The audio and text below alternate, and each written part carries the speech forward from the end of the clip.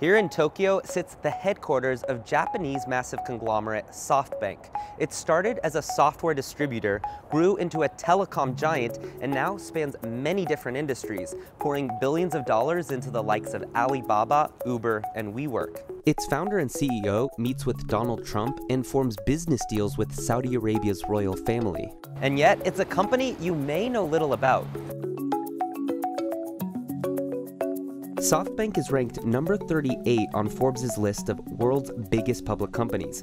That's a few slots higher than General Motors and IBM, and far ahead of Amazon, Coca-Cola, and Walt Disney. Its business dealings really know no limits. They include telecommunications, e-commerce, finance, technology services, semiconductor design, media and marketing, a baseball team, and even a robot. This is Pepper.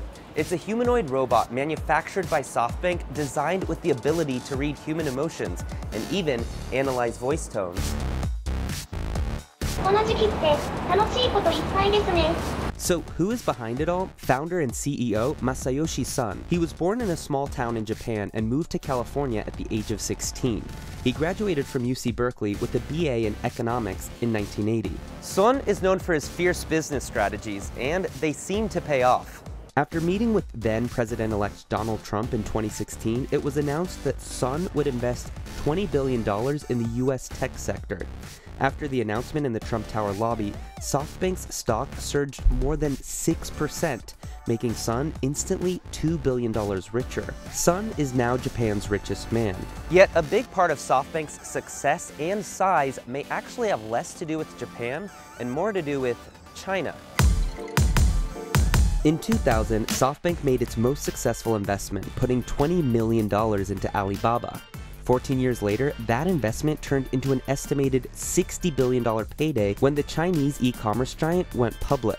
That's almost a 300,000% gain in 14 years. With returns like that, it's no wonder Softbank's become an investing powerhouse. Last year, Softbank invested in more than half of the top 10 biggest investments in VC-backed startups. That included ride-hailing giants Didi Chuxing, Grab, and Ola, as well as Flipkart, the Indian e-commerce giant. And those investments are coming whether companies want them or not. When Didi Chuxing and Uber said they didn't need Softbank's money, Son threatened to invest in their rivals instead. Needless to say, the companies took the cash. Then there's the acquisitions. In 2016, Softbank purchased European semiconductor firm Arm Holdings for $31 billion, the biggest purchase of a European tech company ever. Google owner Alphabet also sold its robotics firm Boston Dynamics to Softbank in 2017 for an undisclosed amount. Much of Softbank's recent investments are part of what's known as the Vision Fund.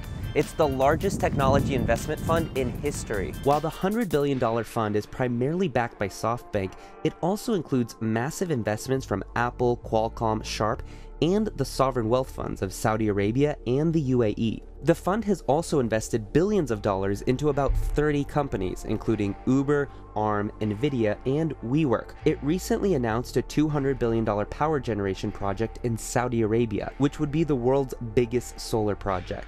And it isn't stopping there. The fund wants to become the largest shareholder in 100 tech companies around the world once it's done investing its money, creating the biggest ecosystem of tech companies in the world.